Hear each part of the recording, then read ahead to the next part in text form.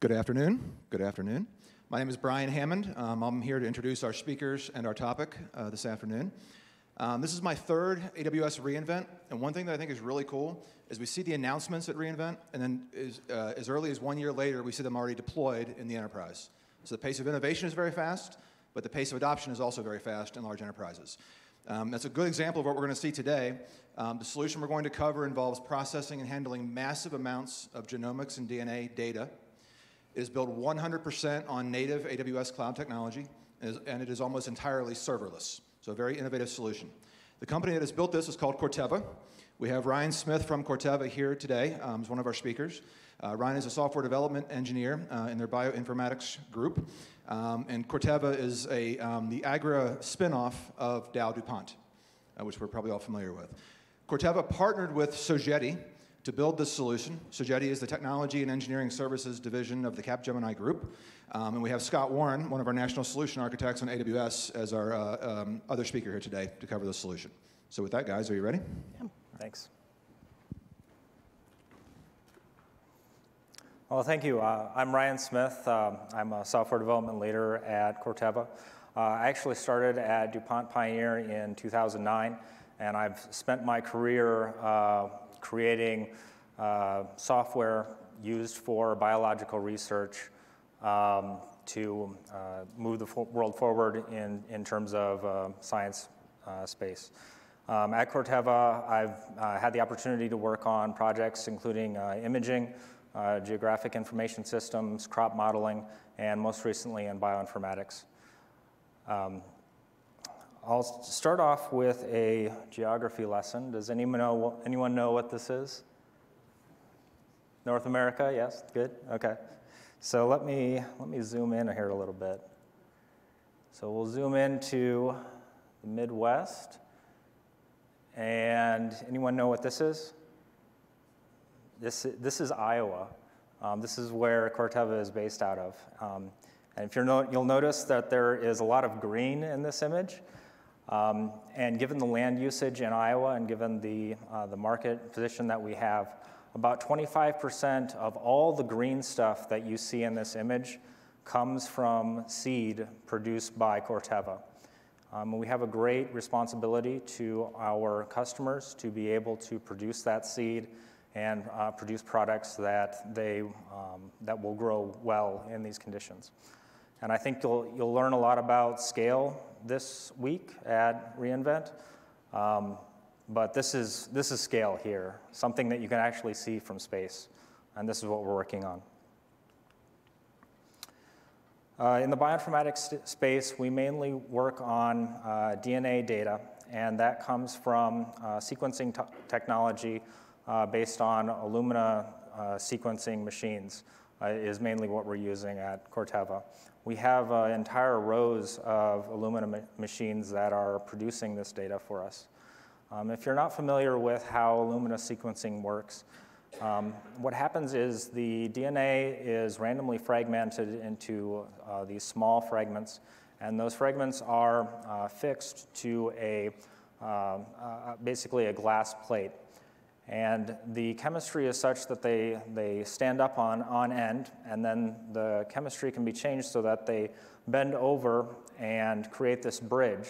And in that bridge state, a double-stranded synthesis takes place, and two strands from that one strand can be produced. Once that second strand is produced, the chemistry is changed again so that those two strands then go straight up.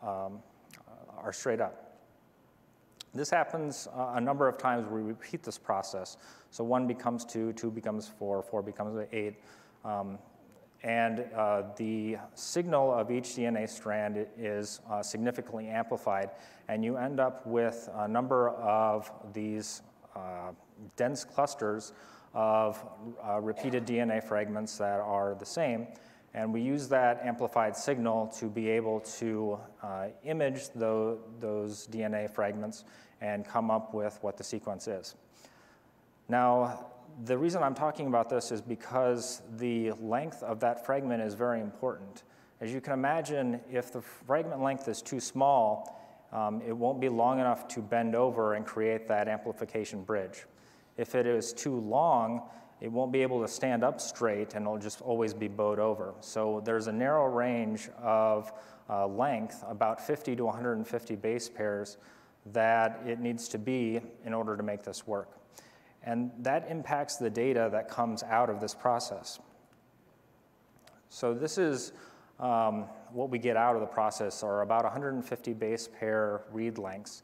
And we need to align those reads to a reference assembly. The reference assembly can be billions of base pairs long. So imagine trying to align a 150 character string to a string that is a couple of billion characters long. A difficult problem, but one that has been solved, and there are efficient open source solutions for doing this, and we employ those solutions to work. But of course, you have to provide your own iron to be able to do the processing that happens millions of times and do the storage of the results of that file. So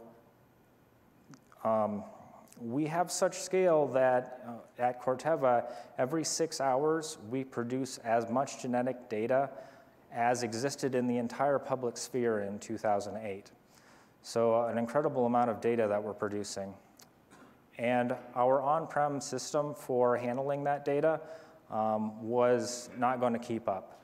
We had a 35-node Hadoop cluster with 2 petabytes of storage, and those 2 petabytes were filled.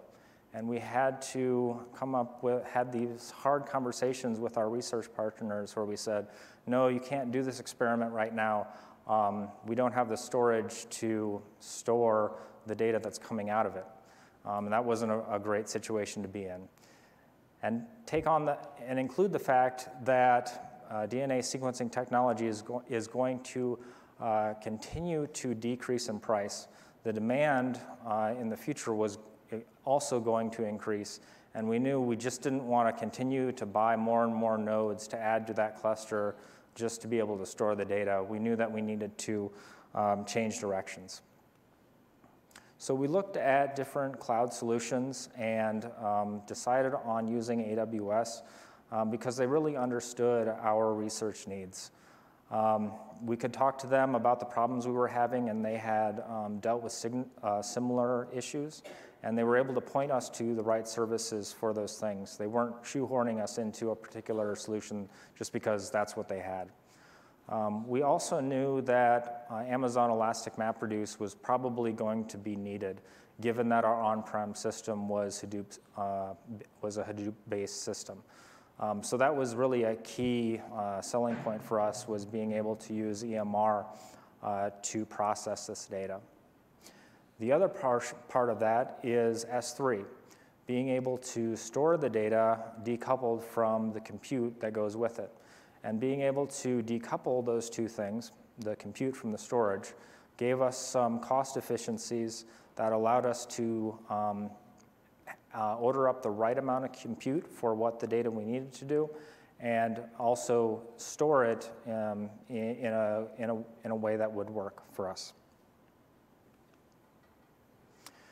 So the way that we use the DNA data that we're producing, there are a number of ways that we're using it for. So the first one, genome-wide variation screening.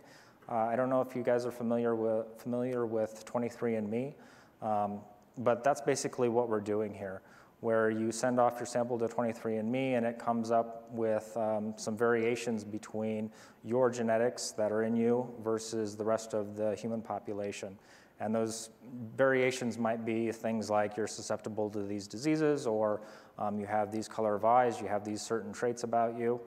We're doing the same sorts of things for cereal crops. So is this particular corn seed going to be drought resistant? Is this going to be disease resistant? What's the flowering time? What are these different aspects of this seed that we're looking at? That's the sort of analysis that we're looking at for this data. We're also doing transformational assays, so we're checking to see if the transformation event that we produced is what we expected. Did it mess up any of the other genetics? Did it land in the right position? Was the entire cassette added properly? Make sure that that's working. For quality control, our lab is synthesizing DNA fragments. So we want to make sure that that synthesis process happened properly. And finally, whole genome assembly. There's actually a wide range of variation between corn seeds. It can actually be as wide of difference between a human and a chimpanzee. And just the normal variation screening isn't enough to understand those differences. You have to actually assemble the entire genome to be able to understand that full difference. But the remainder of the talk will talk about just genome-wide variation screening and quality control and the applications that we built around those two problems. So the applications that we had already built were SNP Finder.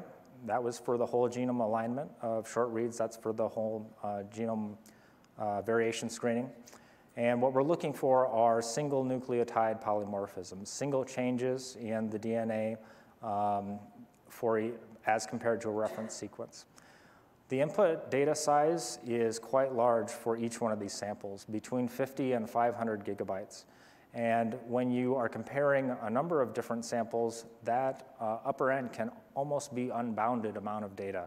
So the processing needs are quite strong there. On the vector quality control side, this is where we're synthesizing a DNA fragment for use in a transgenic event. And we need to make sure that that synthesis event happened properly and make sure that the DNA sequence that we designed is what we got out. That is important so that when we do the transformation event, that it's going to work as we expected, and it's also important for regulatory purposes for government agencies that we can prove that that synthesis was correct. The input data size is actually quite a bit smaller here, less than 10 megabytes for each sample, but there are tens of thousands of samples that are run each year, and we need to be able to meet that demand. So when we started off on this project, we had to come up with a name. And the name that we came up with was Theseus. And I had the same reaction as maybe you guys are, what's Theseus? What's that mean? Well, it's actually the name of an ancient thought experiment called the Ship of Theseus, where if you have a ship that's made out of wood planks, and over time those wood planks rot out and need to be replaced, you replace those boards, and over time, you might replace every single board on the ship. At the end, is it the same ship that you started with, or is it a different ship, given that it's a completely different board? And we had to kind of ask ourselves these same questions with the applications that we're writing, where every single line of code is going to be replaced with something else. We thought Theseus was a good name for this project. So if you guys don't learn anything else from this, then you have a good name for your next project. And you can send your royalties to me or Scott. Given that we already had these applications in place, we had a pretty good idea of what the user interaction was going to look like for each application. For SNP Finder, there was a pipeline that transforms the data into a queryable state. And then users come in and create ad hoc queries to understand that data and make sense of it.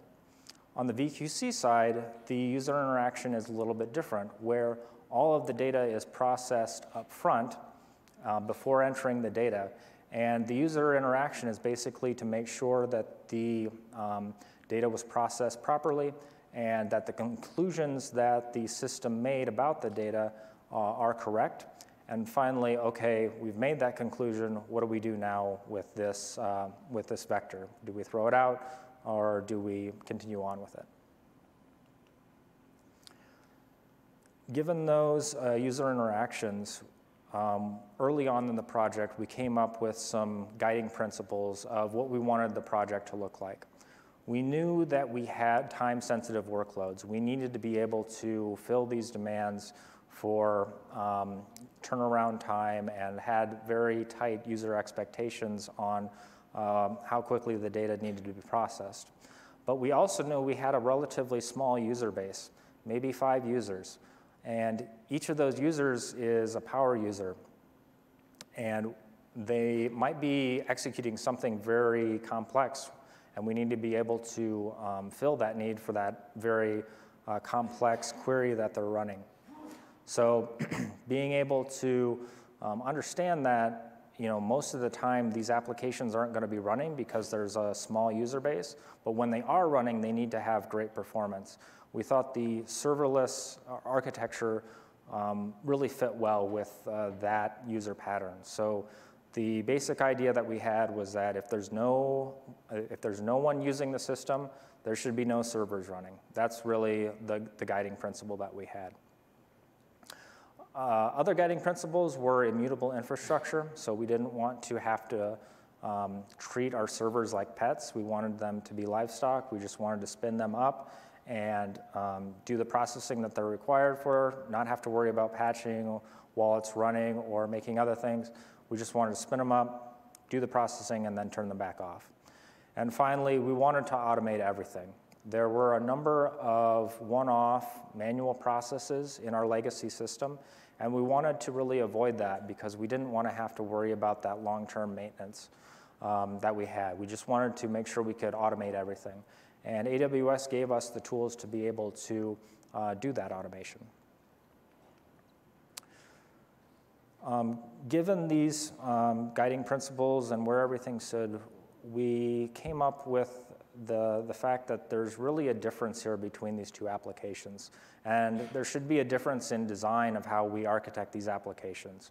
We don't want to have everything use the same service just because we're doing it at the same time and maybe we understand that service really well. We should really tune the architecture of each application for the specific needs of that application. So at that point, we turned to Sageti because this was one of the first projects we've done in AWS, and we really didn't have the expertise in-house to be able to build production applications. So that's when we turned to Sageti, and with Scott's help, we're able to create them.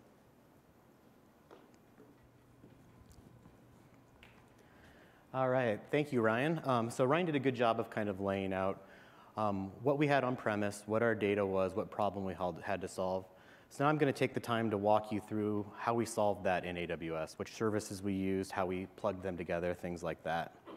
So the first application that we have is Snip Finder. And so this is the one that has the large amounts of data that runs less frequently. And so the big thing here is the short reads that Ryan talked about. We need to align those, decide if what we found is actually a SNP or if it's a sequencing error, an error on the genetic sequencer. And finally, we need to take that data and transform it into a queryable format, which in our case is a Parquet file. So walking through the architecture on how we completed this, so the first thing the user does is they need to know what data is out there and they need to submit a job to the system. So that is done through an API call. So the user forms that API call, and that's got things like where's my data, what data do I need to work with, how big a cluster, an EMR cluster, do I need to spin up for this, what's the criticality of this, different things like that.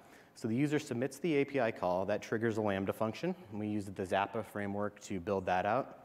And from there, the Lambda function writes all the details about that job into an RDS instance. This was one of our first kind of design considerations we ran into, where we looked at DynamoDB pretty heavily instead of RDS here.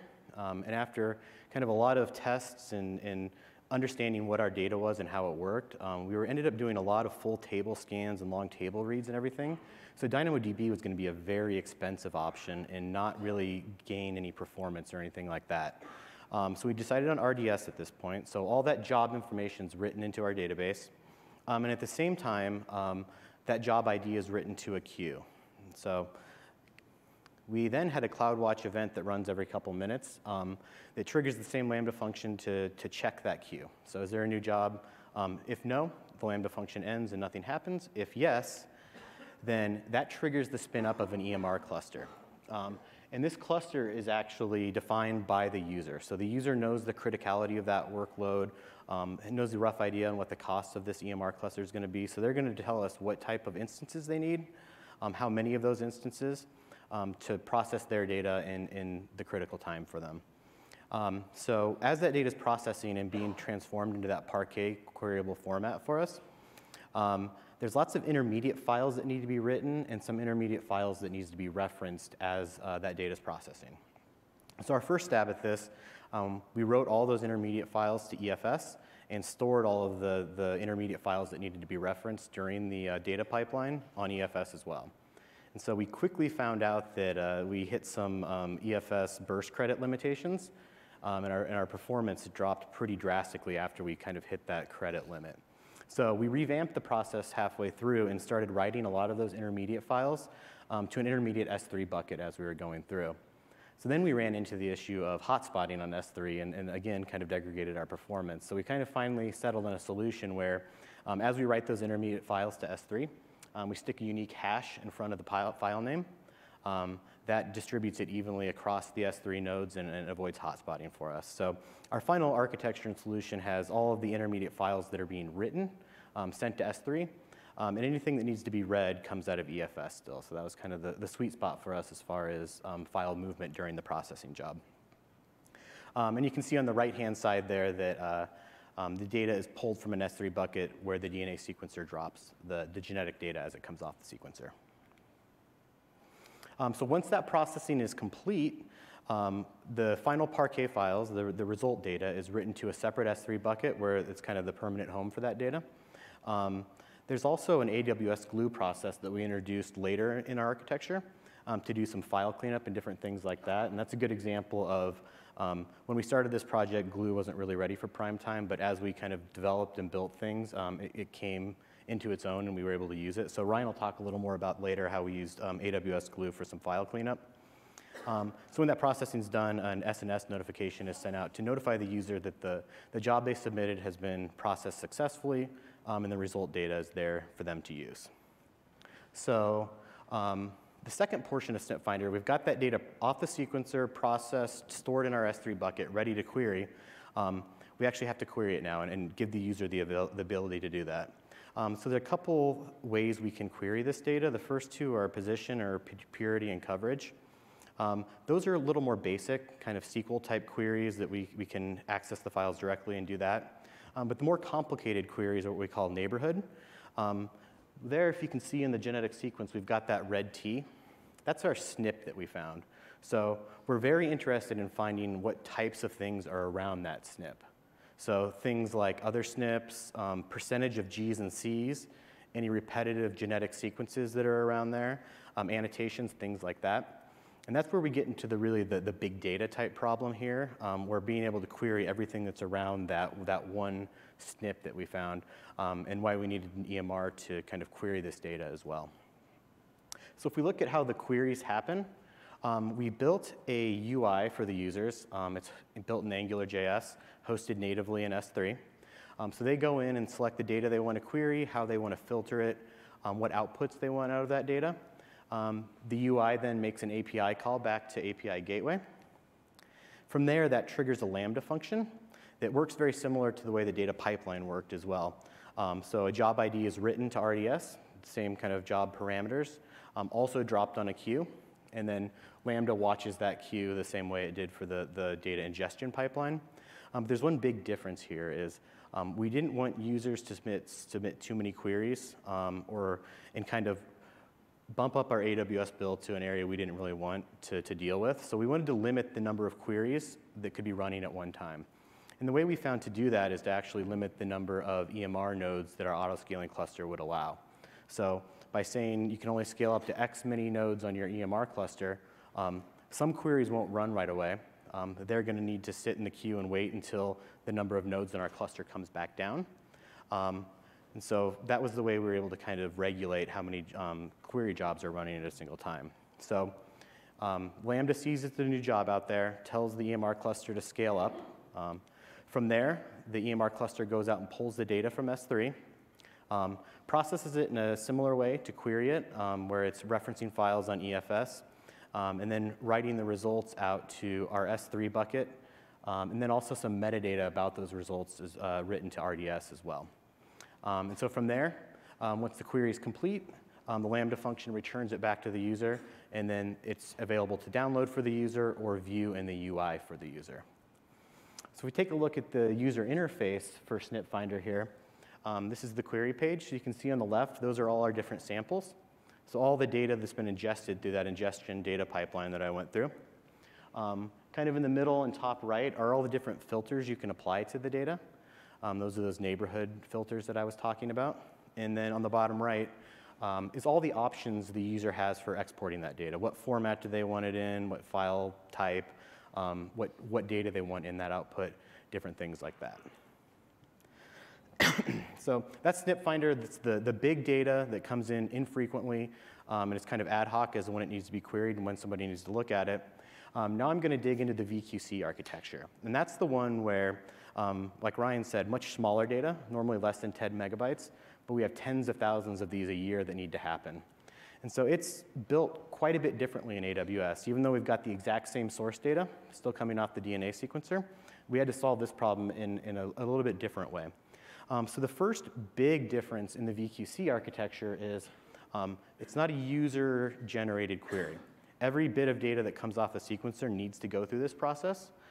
So the data ingestion is triggered by our on-premise publisher-subscriber system. So we've got a VPN connection to AWS, and each time new data comes off that sequencer, the pub subsystem sends a message that triggers a Lambda function for us. And that message says, this data came off the sequencer, it needs to be processed and put into VQC. So from there, that Lambda function spins up a batch instance. So we built this in batch instead of EMR, because we're working with much smaller data. We didn't want to wait for the cluster spin up and scale time and things like that.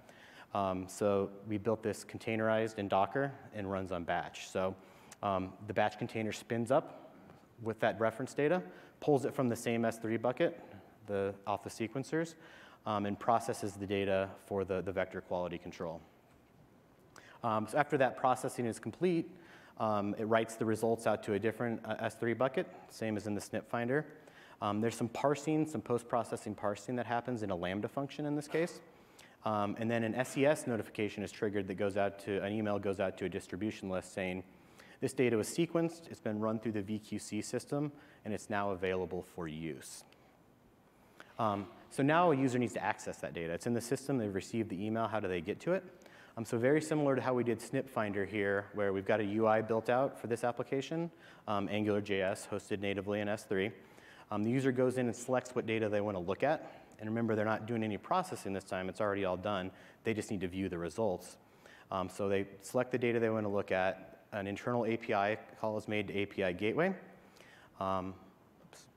And the Lambda function then pulls the proper data out of S3 and RDS for that metadata and displays it for the user to see.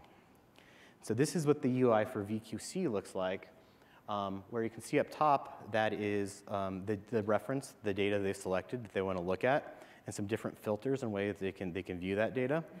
And on the bottom is the result of the processing that happened in AWS Batch as we brought that data in. So that visualization is actually using an open source tool called JBrowse, which is a project that's built and supported to visualize this type of genetic data. So it worked really well hosting that natively in Angular in an S3 bucket. So at a high level, that's kind of how we solved the two problems. So the same data, but how do we work with them separately in different ways in AWS? We're on premise, we were constrained where this has to go into this Hadoop system. So you can see two different use cases and how we solved it differently, one using EMR, the other using batch. So I'm going to turn it back over to Ryan now to kind of go over a few of the conclusions we came to as we worked through this project and some of the benefits we've seen of having the system in AWS as opposed to on-premise.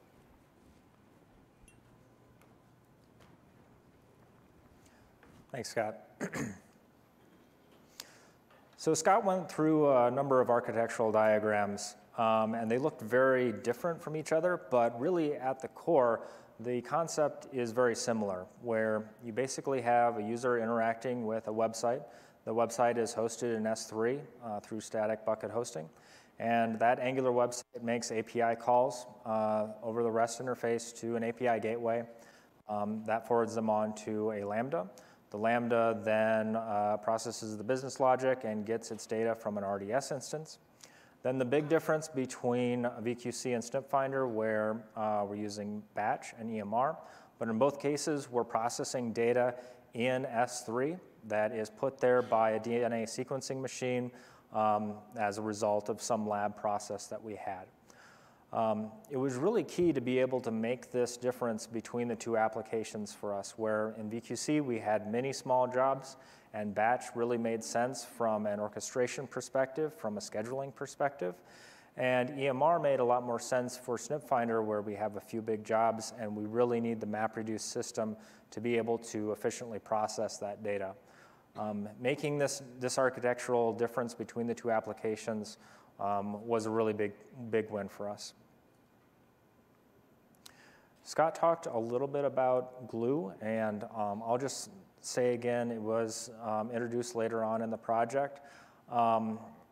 We found out about it and looked at it for maybe using it as the usual pipeline process, but we needed some additional things that EMR offered, like being able to mount an EMR mount or an EFS mount. But we still really liked the idea of having a serverless EMR cluster. So we thought maybe we could use this for data cleanup after post-processing, after the processing is done. Maybe the metadata changes, or a sample needs to be moved around from one folder to another, or two fields need to be merged together, something like that in the post-processing step. And that was where AWS Glue was really useful, and it gave us the ability to do these things without having to spin up an entire cluster. This is just a screenshot of a Zeppelin notepad we used for developing the PySpark code that would run on AWS Glue. Being able to run those queries interactively and come up with what the pattern needed to be and what the software needed to look like was very helpful for us as well. There are other technologies that have come up from AWS in the 2 years that we've been working on this that we would like to be able to use as well. Not just Glue, but also serverless Aurora is something high on our list to be able to move over to that, so we don't have a long-running RDS instance. That's really high on our list, but there's other technologies that get introduced all the time that we're looking forward to using. So I remember a couple of months ago logging into the AWS console and seeing this picture of all these EC2 instances running, and I thought, oh boy, the bill on this is going to be bad if these don't automatically turn off once this is done. I better check in tomorrow morning to make sure that these all go away as we expect them to. And they did, in fact. The next morning I came in and I looked at this, and they had all spun down as we had expected them to. We don't have to pay for that compute time when we're not using it. We're only using the resources that we need as we need it.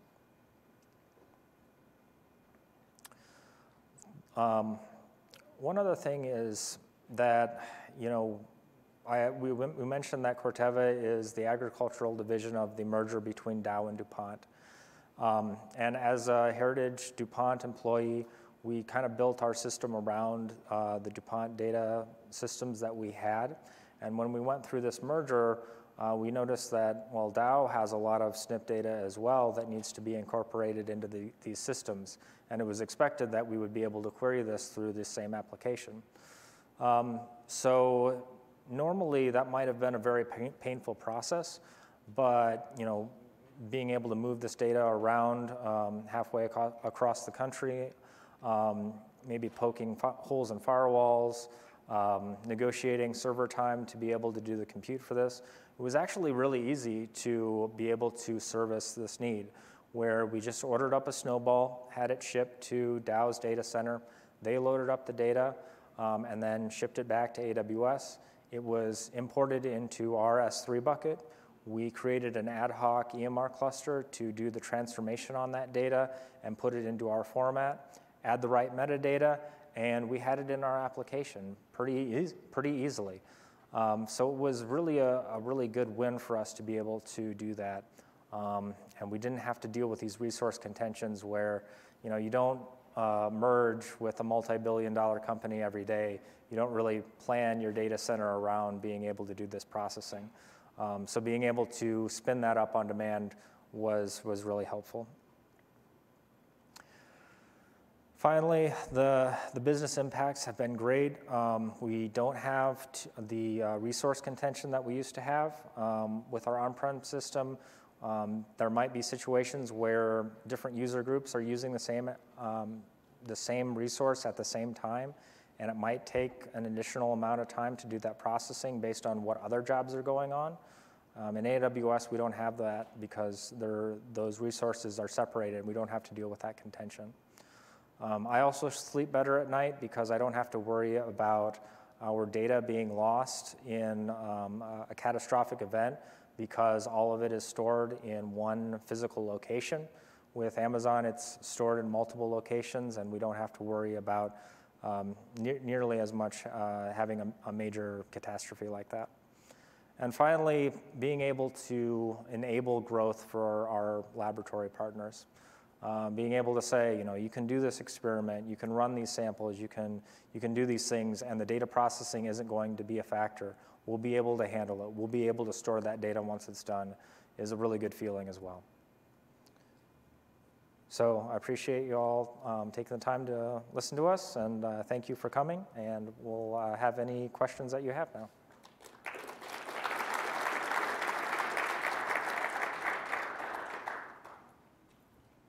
Any questions?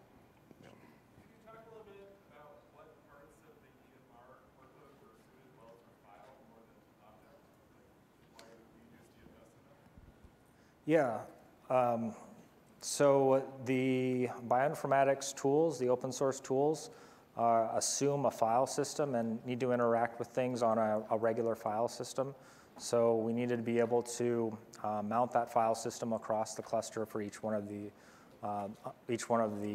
cluster nodes that it had.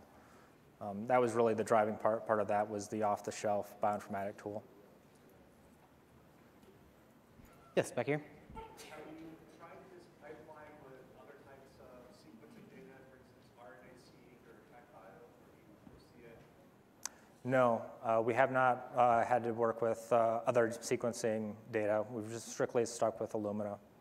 And for your choice of bow tie, did you try other aligners, or does bow tie seem to be the most parallelizable out of all the choices?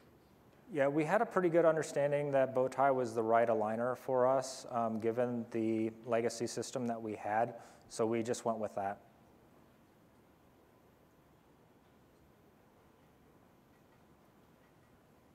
All right, other questions? Yes. So you were talking about your glue in AppScript. Did you run into any issues with too many small files and having to do any compactification? Asking about glue, compacting files, dealing with small files. Yes, we did run into that where there was issues and we needed to find the right balance between small and large size. Sorry, I can't give you any better details than that. Yeah. As far as your raw FASTQ files, do you always save them, or eventually do you put glacier storage in case you don't want to rerun that sequencing? I can just see the data piling up after more and more sequencing runs.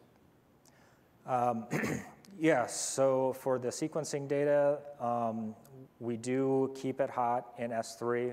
We don't do any glacier storage for that at this time. I think that was kind of out, the storage of data off sequencing machines was outside of this project. It was in a different project, actually. But yeah, the decision was made in that project to keep it hot in S3 for the duration. I think there's some regulatory compliance too on how long we have to keep that raw data around and keep accessible for compliance issues. Yes.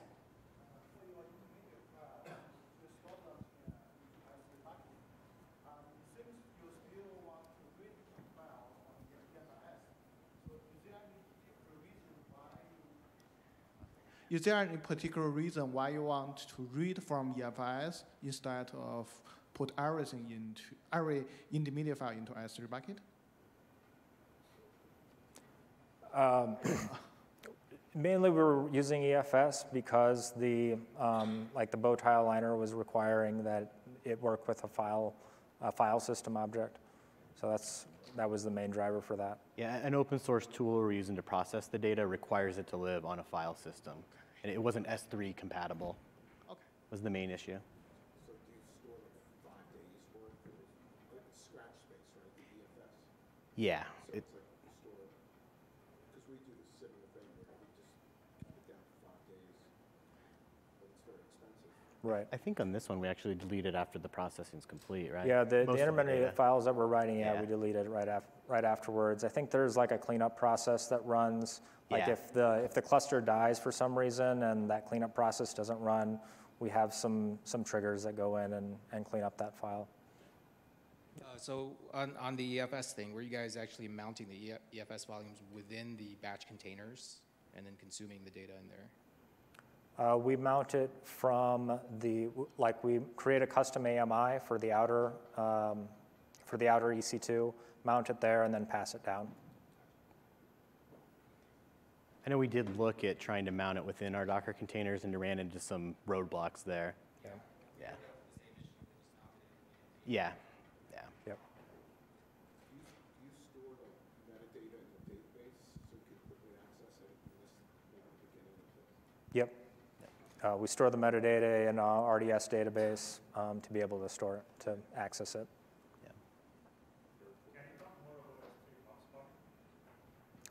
Sure. You want to talk about that? Yeah, yeah. So as the data processes using these open source kind of specific DNA tools that we were talking about, it writes lots and lots of intermediate files to S3 in this case as it's doing the processing. And so just using kind of the native file names or file naming convention even as we were going through it, we noticed that it would start off performant and then very quickly throughout the process decrease. So after some investigation, we did figure out that that was the S3 hotspotting. So as we write the files to S3 now, I think we put a 16-digit random hash out in front of each file name. And that helps to distribute it randomly across all the S3 nodes as we're writing those files and avoids the hotspotting issues. Yeah, basically the problem is the key on the object in S3 that determines what nodes in AWS that object lives on. And if you're writing a number of files with very similar prefixes, they all land on the same node. So when you try to access all of those, it hotspots that one node. So you prefix the key with something random and deterministic like a hash, and that distributes it across the many nodes in S3 so that you don't hit that issue. No, not in our case. It wasn't, yeah, we weren't able to do that. Yeah. Did you guys run into any issues with S3 consistency? Not that we're aware of.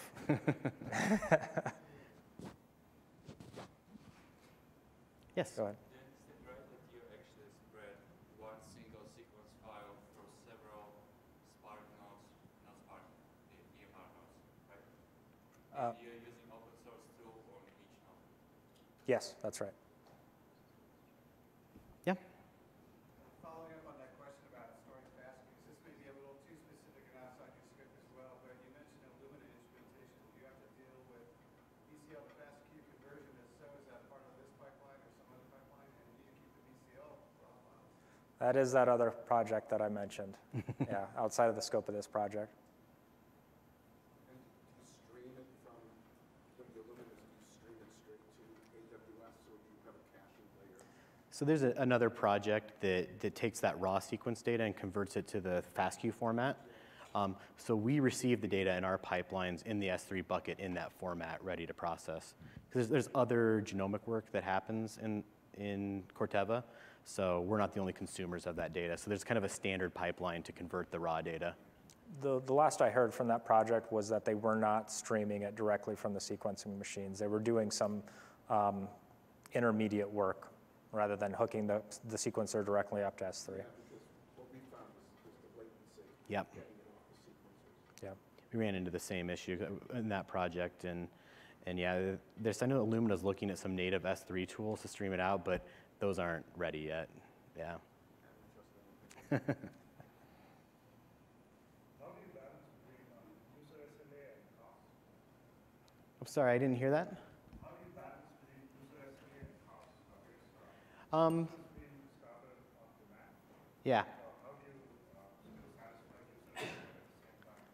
Yeah, so the question was, how do we balance cost versus kind of user demand and SLAs? So that's kind of something we try to put back on the business to make that decision. So we run enough of these, and we've got a good idea of how many nodes and what they cost and the time it'll take to run these things, that if somebody wants to submit a big job or big series of jobs, we can give them an estimate on what that's going to cost, and they need to go back to their boss or their sponsor and justify that with them. So as the IT department, we make this all available to them. Justifying the cost and how much they want to spend on certain projects or certain data is on the business side to figure out.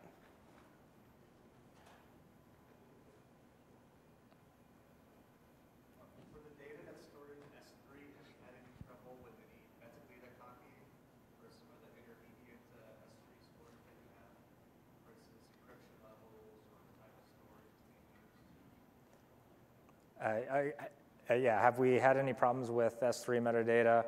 And as I said before, not yet, not that we're aware of.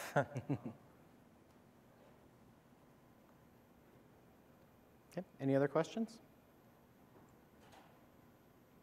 All right, well, thanks for everyone's time today, and we'll hang out if there's any other questions after that. Yeah, thanks.